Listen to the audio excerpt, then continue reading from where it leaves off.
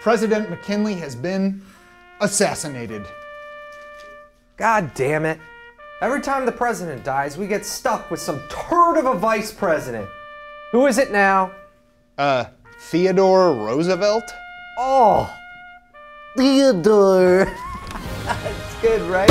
Listen up, pussies! I'm in charge now, and if any of you have a problem with that, you can't talk to my big stick.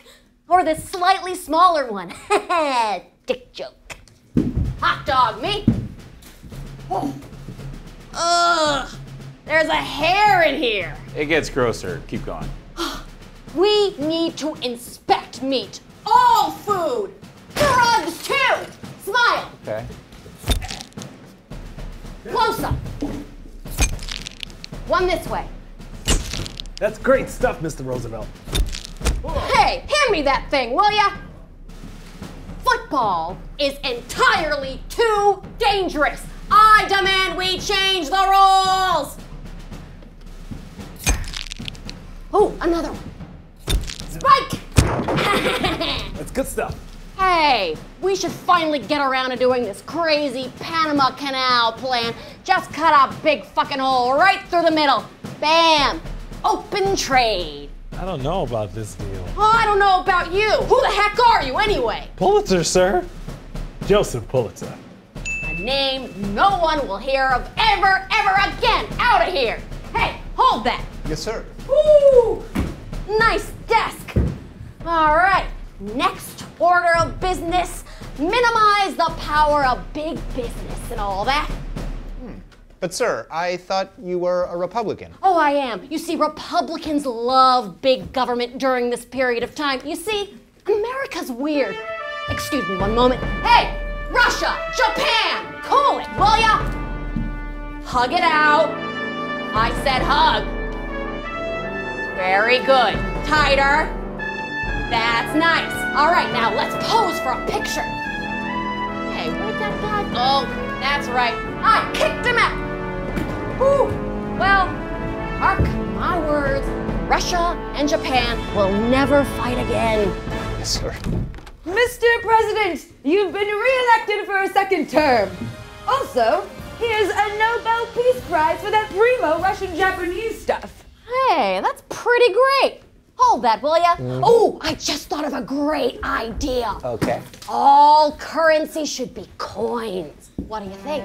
Mr. President, we fucked up and now the economy is about to collapse. What? What happened? This whole thing with copper and then, oh, well, it's boring. But anyway, long story short, it was an easily avoidable sequence of events caused by greed and a lack of banking regulation. So if you could fix it, that would be great. Bankers suck! Hey, fuck you! We shouldn't have allowed banks to have this much power in the first place. Re-establish a federal bank. Bust the trust. Boom, monopolies. Square deal for all. Fair, but doesn't help us now. All right, I'm just trying to... It is us! Legendary Richmond, J.P. Morgan, and John D. Rockefeller here to save the day with our extraordinary wealth. I love bankers! That's right, you do. We'll use our own money to help save the banks if you, President Roosevelt, help us out by totally ignoring your own rules about monopolies.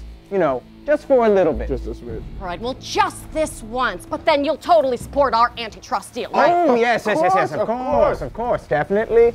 100%. So, we want Taft to be president now because he won't interfere with our businesses, and that's what we like as Republicans now. Bye-bye. What? Haha, those are the Republicans I know. Whatever. I don't need you guys. I'm gonna go hunt rare animals in Africa. Suck a dick, Taft. First order of business, I'm going to need a larger bathtub. You'll probably have to make one because I'm larger than life. Second, I'm going to need a porterhouse steak. Three porterhouse steaks every morning for breakfast. Yes. That's a lot of steaks, sir. Yes, exactly. Mark my words, you are going to regret not regulating Wall Street. You think a bullet can stop me? Nice try, pussies. Teddy,